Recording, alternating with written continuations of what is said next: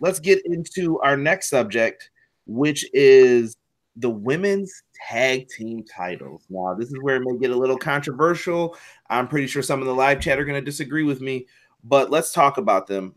We're going to crown new champions this Sunday at the Elimination Chamber. I will have a review live after the show. With Malik will actually be on that show along with Brian Williams. So make sure you guys join us if you want to talk about the Elimination Chamber. But let's talk about this women's tag team title.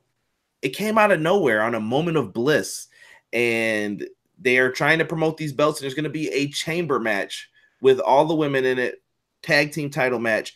Are these titles a necessity right now in WWE with everything that's going on, totality for the company? And let's start this one off with Malik. I think so. Obviously, there were always rumors going around for a while that they're going to have a tag team for the women's division, but a lot of people didn't really agree with it because of how they've been booking the women and everything.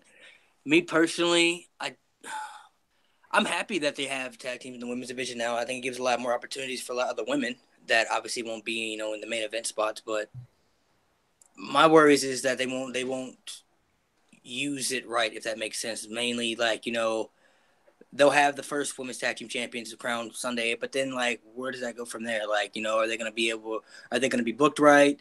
Are they going to be defending the titles? Are they actually going to be on pay-per-views defending the championships? Will they be on the WrestleMania card? Are they going to be on the pre-show? So I'm interested to see what happens. But I think I'm not really sold on the women's tag team titles yet. I mean, maybe my opinion can change down the road. Maybe they do the right things with it. Who knows? But as of right now, I don't really like it. But I think it opens up more opportunities, though, for women, though.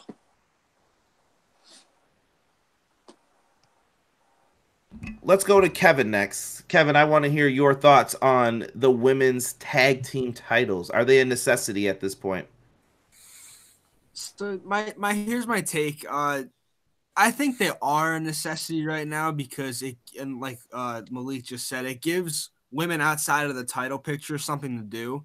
And a lot of times in the past, even though they've been booking the division better recently, we've just sort of seen the title picture and then sort of the bunch of girls outside of it, not really with any direction. I think this provides some direction for people. My thing is, I don't think they should be crowned. I think we could have waited a little bit. I feel like this is a momentous occasion, and it should have been a WrestleMania coronation. I know we've seen one tag team chamber match in the past. It wasn't particularly great. It was just sort of okay.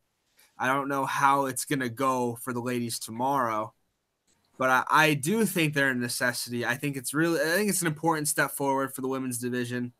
They want to be booked as equals. Tag team titles are synonymous with wrestling, and I feel like they are. I feel like they're needed.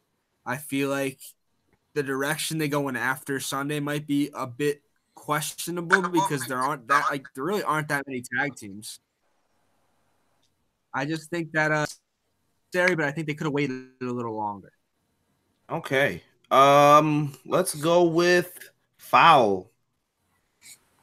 So I think that there's a few quick things. I remember when the TNA women's tag division appeared out of nowhere, and it was really good. It was really good.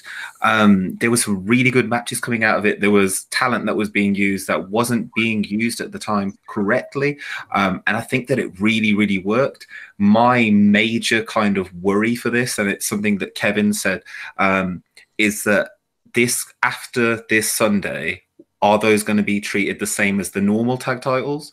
I mean, I don't see a men's Raw tag team title match happening, not on the card anyway yet, at Elimination Chamber. Will it become an afterthought? Will it become just throw two women together? I don't see any big cohesive units within the women's division that wouldn't be just two singles. So we're going to see a lot of Rude and Glorious Gable kind of situations because, well, we've got two women, let's just throw them together. I'm very excited for it, and it is a momentous occasion. And I totally also echo the sentiment this should be happening at WrestleMania, not just at a throwaway Elimination Chamber. it's all it all seems like it's being done for the wrong reasons, and also at the right time, if that makes sense. Follow-up question for you, Fowl. So do you think that this is being done based out of, remember when they said they were going to go through and make all these changes? And this is something I rant about all the time, and I bring this point back up. Do you think it's because of that why we're sitting here looking at this now? Like, why was this rushed? Everyone says it feels kind of rushed. Do you think it was because they said they were going to make those changes and they pushed it up, or do you think this was the plan always? I mean, there's one thing that I can say. Aren't the WWE going back to Saudi Arabia in about a month or so? Yes. In May, I believe. Kind of rest my point then. I mean, this is in advance bum covering. Okay.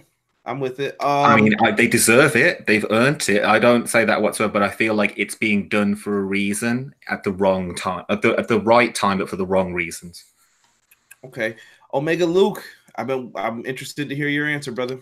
Yeah, so I think the reason why we're getting it now is because a few months ago, when everyone was calling for it, WWE have made a reaction from that and think, well, this is what the fans want. We've seen sort of at the turn of the year, Vince and the authority say, come out and say, we're giving you guys what you want. I don't necessarily think it's what people want. I think people just want the women's division to be booked better.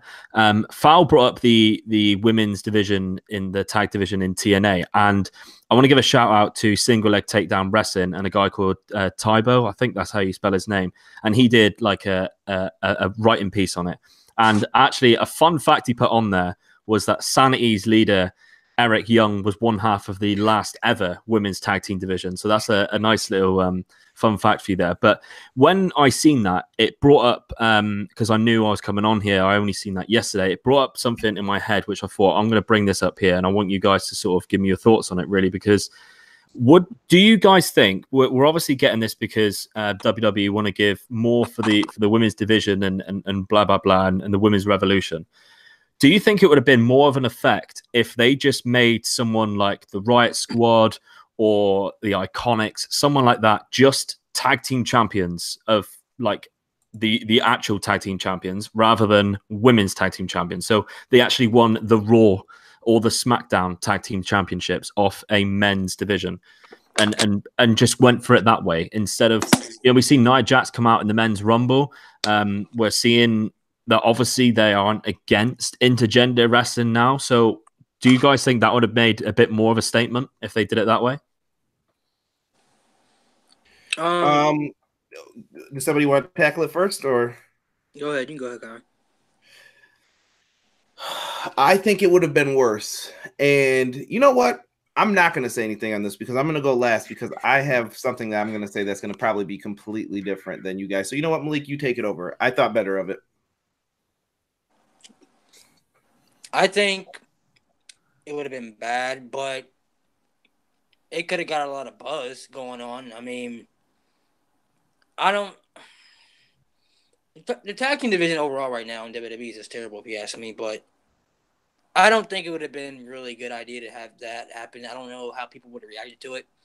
It could have had a lot of mixed reactions, but the idea is different, though. I'm always down for different ideas. It's very different, but I don't think it would have been a good idea, in my opinion. This is how I feel about it. Okay, I'm with that. Kevin. Well, do I think it would have been a good idea? What Luke was asking is if it would have made an impact. It would have meant it decided to saddle the Riot Squad or the Iconics with the belts. You'd have people talking. It would be one of the most talked about topics, probably. And if that's the goal in doing so is to make a statement, to get buzz going, I think without a doubt that would get the people talking. Yeah, definitely. And that was sort of like my point of it, because even if it was, we see the mixed match challenge now. If they did a mixed tag team, so, Lana and Rusev won the tag team belts off, Shane or Miz, something like that. To have just a woman in a team be part of the actual Raw or SmackDown SmackDown Tag Team Championships, I think would have made a bigger statement rather than, oh, look, we've made another new belt for the women's division so that they can have a women's tag division. Like, I'm all for women's wrestling, but I'm not buzzed about it whatsoever because I feel like we're just getting given it because we're just asking for it. And it's like, well, we'll just give them what they want. They're not really planning these things, I think. But whereas that, I think would have made a big statement, made a big impact. It would have been talked about, created buzz, like you just said, and would have put eyes on the product, definitely, which is what WWE want right now. Foul. I like that. Yeah, like I like that a lot more as well. Than like I like the fact, like, I'm excited for it because it reminds me of the Jericho and that whole undisputed tag team title situation where you've got one set of belts being defended on both shows. The champions feel bigger because they're on both shows and they get to do stuff, interconnected stories and everything. You can have a story start on Monday, end on Tuesday, and then go through to a pay-per-view. But I think I kind of agree. Like, if they want, you've just created a set of belts out of nothing to kind of say, all right, you guys can have this belt, but it doesn't feel like they'll have the amount of competition to deal with it. This might actually be very similar to what happened to the women's division to begin with. They had one belt. Sorry, they had the one belt, and then they didn't have enough talent to surround that belt. So they just had the same matches over and over again until people got sick of it. And if you think about it, you've got, let's say you've got 20 wrestlers. You now have 10 tag teams. So you now have 20 matches. You have a smaller amount of matches between them. And having a stable like the Riot Squad or something like that, that could work out, make it better. Yeah, and you mentioned there as well, having the same matches. That's what's happening in the tag team division right now. Like, we're seeing the same matches on Raw and SmackDown in the men's tag team. So that would be another benefit if you were to add women also to those divisions. How do you guys feel about this? I've always said that I would much rather just have one champion that competes on each show. So just one world champion, United States champion, Intercontinental champion, one tag team champion, one women's champion. They compete on both shows because I think that it opens up a lot more storylines and it creates more matches for other people. Oh, wait, let me say something to that. That was my solution to all of this. It'll make the titles mean more. If you want people to travel back and forth, go to this show, go to that show, you could actually give someone the world title. And I'm giving you the title because you're a ratings draw and you're a big deal. So that's going to put the belt on people who you actually care about, number one, versus here's a pity reign because your contract's coming up and I don't want you to go to AEW because your butt hurt. Exactly. It puts the Intercontinental title on a higher pedestal, tag titles, everything else. Now, you're going to have to form teams on these other shows, though, and figure out a way to compete. Fine, dandy, whatever. And maybe you could even have one exclusive title for each brand. Maybe like the US title goes with SmackDown and Raw gets the IC or vice versa. I don't really care. You could always change that. But you could have maybe one exclusive title or an exclusive division on one show, like the Cruiserweights are on Raw. But if you want to see women's wrestling, you got to come to SmackDown. Whatever. There's plenty of different options for it. And I personally like that. I know that when I did my podcast this week with Brian Mazik, shout out to him from Forbes, Brian mentioned even having a 6-person tag title similar to what Luke was bringing up. And I thought that was very different as well. I want to just cut in there actually very quickly. So I had an idea for a new network show that could happen based on a trios title. And you could have that as a tournament, which went on weeks after weeks after weeks, very similar to like the Dusty Rhodes situation with tag teams. You have trios. You'd get in, you'd pull in people from Shikara, you'd pull in people from ICD. Every single major promotion would be happy to come in as trios, and you'd solve a lot of these problems with Sanity and a few of the others. And that would be awesome. I'd watch the hell out of that. I'd watch the hell out of that. Every week, I would totally watch that. Definitely. Hold on. Let me cut in real quick. I have to do I'm an indie fan voice for this. So you mean to tell me that you guys are going to steal ideas from Lucha Underground when their talent are going through contract disputes and you know they did that first, right? And you know people are going to say stuff like that. But you know what? If you can do it better than them, do it. Lucha Underground doesn't obviously have the money at this point to do what they need to do. So let's see what happens. Actually, we're getting a lot of good stuff in here from the live chat. Shout out to Wilfred Watches Podcast. I see him in here. We gave you a shout out earlier, my good friend. You missed the New Japan talk, but it's all right. Town Nation, thank you for joining us. It's about wrestling since 03. This show is about wrestling easy to get twisted. Let me see. Town Nation, this is the beginning of all the end of the brand split, though. We have actual, but how many actual tag teams are there? Oh, they're going back and forth in here about this, too. Brian Walsh is in here. I don't know. My boy Brian. TV deal, probably one-stop belt situation, but both companies still want belts. Absolutely. You guys are bringing up some good points, but I'm going to wrap this up real quick. So let me just give my final little rant on this. Dude, you started a women's tag division out of, I feel it was desperation. Like you brought up before, Fowl, you have an event in Saudi Arabia. What if this is your biggest show and everyone's like, dude, I love the women's tag division. This is the hottest shit going on right now. What can we do to see more of this? And then you go to Saudi Arabia and you're like, tune into the WWE network to see the best superstars, except for the women, because we can't do that. You know, that's freaking stupid in my opinion. Also, the women's tag titles. You can't even book the men's tag division properly. So why would you give yourself more belts to book? Absolutely horrible in my opinion.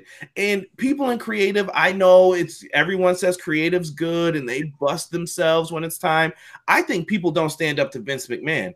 And I'm not saying you have to do it crazily. There's a respectful way to do it, like when you're at work, to stand up to your boss, and then there's a disrespectful way. Someone needs to grow a backbone in that company and say, Vince, this idea sucks.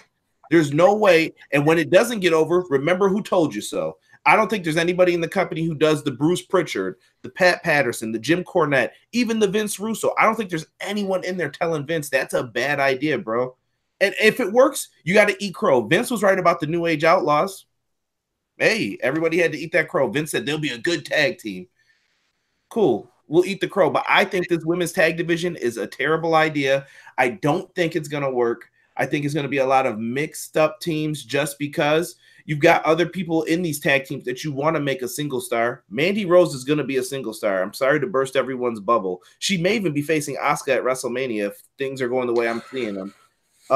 There's a lot of issues right now. Nia Jax is a single star. Why would she want to be weighed down by Tamina, with all due respect? Plus, another thing is that I feel like they're just gonna have the titles flip flop. Like they're just gonna have them flip flop. Remember how they did with Charlotte and Sasha when Sasha won the belt on Raw, and 2 weeks later Charlotte had the belt, and then now Sasha. I think they're just gonna keep flip flopping the titles back and forth, which is not good for the division. The only good thing I like about it is that supposedly they're gonna be on both shows, which I think is really good. That's a good idea, but like I don't see storyline wise how I don't see them making that attraction big. I hear you. I'm going to move on from the women's thing because we've all said our piece on it.